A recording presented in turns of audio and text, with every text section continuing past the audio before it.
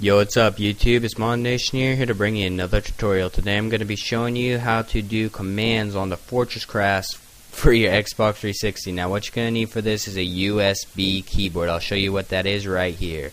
Now it's basically this, it's just a normal keyboard, but it has a USB at the end of it.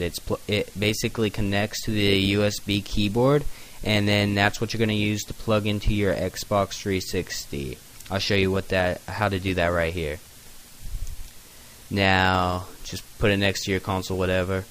And then you're just going to want to plug it into the front of your console. It doesn't matter which end, just front or back, it doesn't really matter. I just put it in the front because it's convenient. Now, back onto your Xbox 360, you're going to want to go to Game Library and then load up FortressCraft. If you don't have FortressCraft, I'll have a build of it inside the description. If you're not sure how to get XNA Game Creator, there's plenty of videos on YouTube of how to get it for free. Don't recommend it. Wait, yeah, I think there's actually a Microsoft thing going on, so yeah, they kind of recommend it.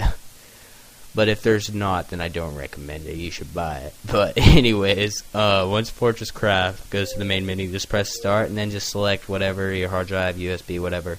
Then just go to start game. Once you go to new game, it'll start loading up all the nodes.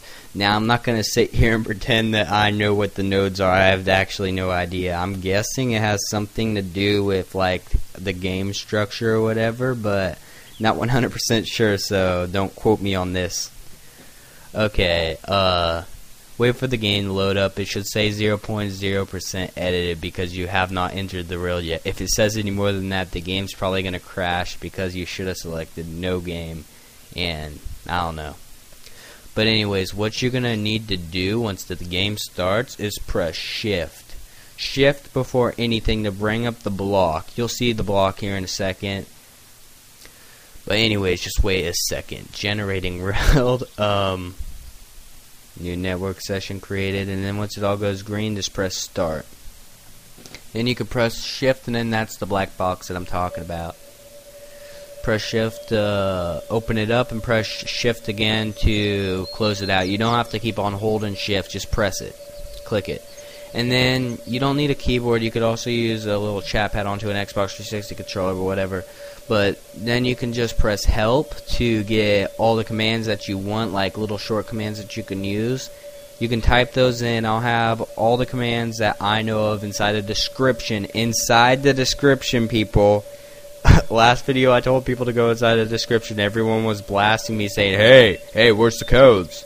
But anyways, then what you can do is put fill brick and then press the 3 commands. I think it's height, width, and base? No, height, width, and length maybe? I don't know. But anyways, then you should select that, and then it should create blocks that big.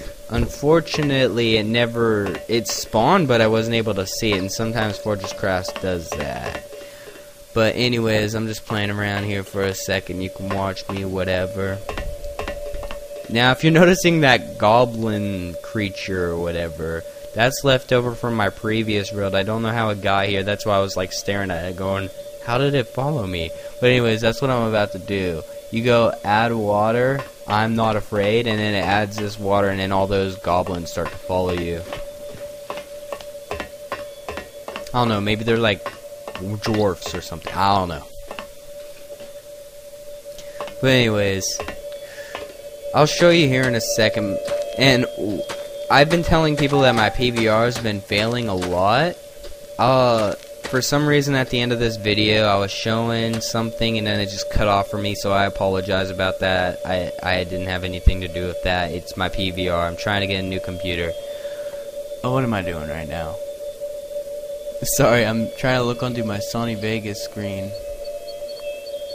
Oh, the TNT thing, I think.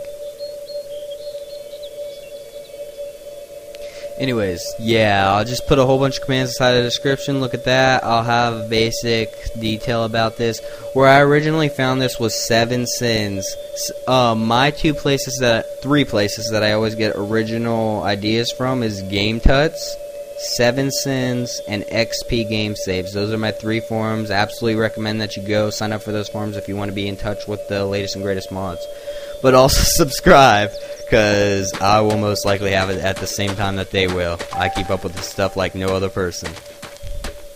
Anyways, I'm just trying to walk over here. Right around here is where my thing failed. So this has been Mod Nation, giving you the latest and greatest tutorials.